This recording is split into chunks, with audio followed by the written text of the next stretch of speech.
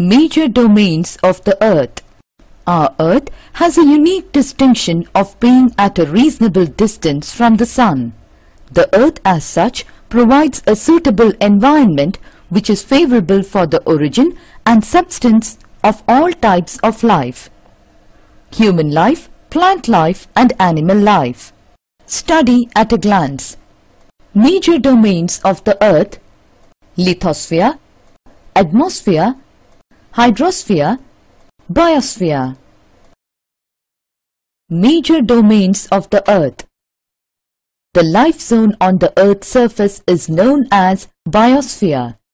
Biosphere is dependent on lithosphere, hydrosphere and atmosphere. These are known as the domains of the Earth. The major domains of the Earth are lithosphere, atmosphere, hydrosphere, biosphere. Lithosphere.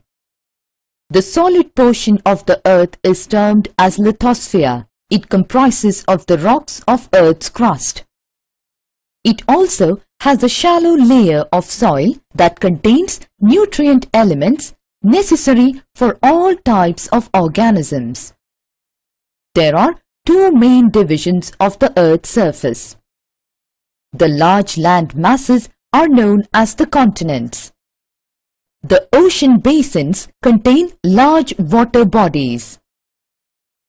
Continents and oceans differ from each other in their relative levels. Level of seawater remains the same everywhere. It is called sea level. The continents have an average depth of 3,500 meters in oceans. The highest point on continents is 8,848 meters in the form of Mount Everest in Nepal, while the deepest depth is 11,022 meters in the form of Mariana Trench in the Pacific Ocean. The continents. Landmass of large extent are called continents. There are 7 continents on the Earth. These are Asia, Africa, Europe, North America, South America, Australia, Antarctica. Asia. Asia is the largest continent. It covers about 1/3 of the local land area of the Earth. Asia lies in the Eastern Hemisphere. It is separated from Europe by Ural Mountain on the west. The combined land mass of Asia and Europe is called Eurasia. Africa.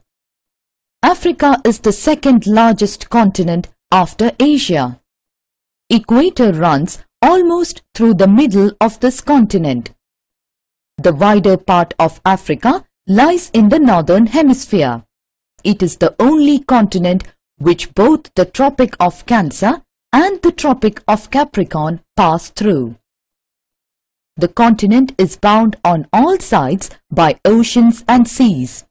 The largest hot desert of the world, the Sahara Desert, is situated in Africa.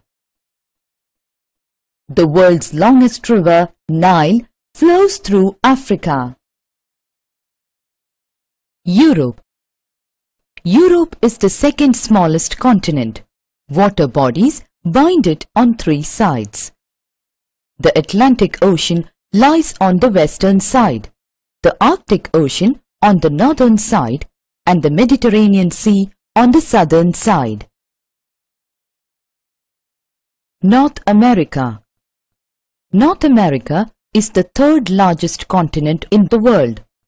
It is linked with South America by the Panama Isthmus. It lies completely in the northern and western hemisphere. 3 oceans surround it. They are Pacific Ocean on the west, the Atlantic Ocean on the east, and the Arctic Ocean on the north. South America. South America lies mostly in the southern hemisphere. It is bounded by the Pacific Ocean on the west, by Atlantic Ocean on the east, and by Antarctic Ocean on the south. The world's longest mountain range, the Andes, runs through its full length. World's largest river, Amazon, flows through this continent. Australia. Australia is the smallest continent in the world. It lies in oceans. There are 4 major oceans in the world. They are the Pacific Ocean, the Atlantic Ocean, the Indian Ocean, the Arctic Ocean. The Pacific Ocean. The largest ocean is the Pacific Ocean. This ocean is larger in area than the combined area of all continents. The Pacific Ocean is surrounded by North America and South America towards the east and Asia and Australia towards the west. The Atlantic Ocean. The Atlantic Ocean lies between North America and South America on the western side and Europe and Africa on the eastern side. The Atlantic Ocean has many shipping routes linking the ports on either side of the ocean. The Indian Ocean. The Indian Ocean is named after our country, indicating its locational importance at the head of the ocean. The northern part of the Indian Ocean is surrounded by Africa to the west, Asia to the north, and Australia to the east. The Arctic Ocean. The Arctic Ocean in the North Polar region is the smallest ocean. It is almost completely surrounded by land mass. The water remains frozen almost throughout the year. Major landforms. The landmass has different types of landforms. These are generally grouped into mountains, plateaus, plains. The mountains. A mountain is a huge landmass which rises above the general level of the surrounding areas. Mountains usually rise above the height of 900 meters from the surface of the earth. Several mountains merge together to form a chain or a range. The Himalayan range, the Alps and the Andes Mountains are some examples of mountains. Mountains are areas of dense vegetation which further provide homes for animals. Forests are rich reserves of timber. The plateaus, an extensive area of high elevation rising steeply from the surrounding lowland, is a plateau. Some plateaus have steep slope on one side only and gentler slopes on other sides. For example, the Deccan Plateau in India has a steep slope towards the west and a gentle slope towards the east. The Plateau of Tibet is the highest plateau. Plateaus are very rich in mineral deposits. Lava plateaus are rich farming areas as they are made up of fertile black soil. Plains, extensive lowlands with a relatively flat or level surface, are called plains. Plains which are located along the coast are called coastal plains. Most of the rivers in their lower courses. The northern plains of India are formed by such alluvial deposition by the Ganga and its tributaries. Atmosphere. The earth is surrounded by an envelope of air. This is called atmosphere. The atmosphere is very dense near the surface of the earth, and as we go above the surface, the atmosphere becomes thinner. The air has weight, and as such it exerts pressure on the earth's surface. This push of the atmosphere on the earth's surface is known as atmospheric pressure. Pressure varies from place to place. The difference in air pressure makes the air move. Moving air is known as wind. atmosphere is composed mainly of nitrogen and oxygen. They both make up about 99% of clean, dry air. Nitrogen 78%, oxygen 21%. Other gases like carbon dioxide, argon and others comprise 1% by volume. Oxygen is the breath of life, while nitrogen helps in growth of living organisms. Carbon dioxide absorbs heat radiated by the earth and keeps the surface of the earth warm. The density of atmosphere varies with height. It is highest at sea level. It decreases rapidly with increase in height. The temperature extends up to a height of about 1,600 kilometers. The atmosphere is divided into 5 layers based on composition, temperature and other properties. They are troposphere, stratosphere, mesosphere, thermosphere and exosphere. Hydrosphere. The Greek word hydro means water. There are vast areas on the Earth's surface which are covered with water. Water covers 71% of the Earth's surface.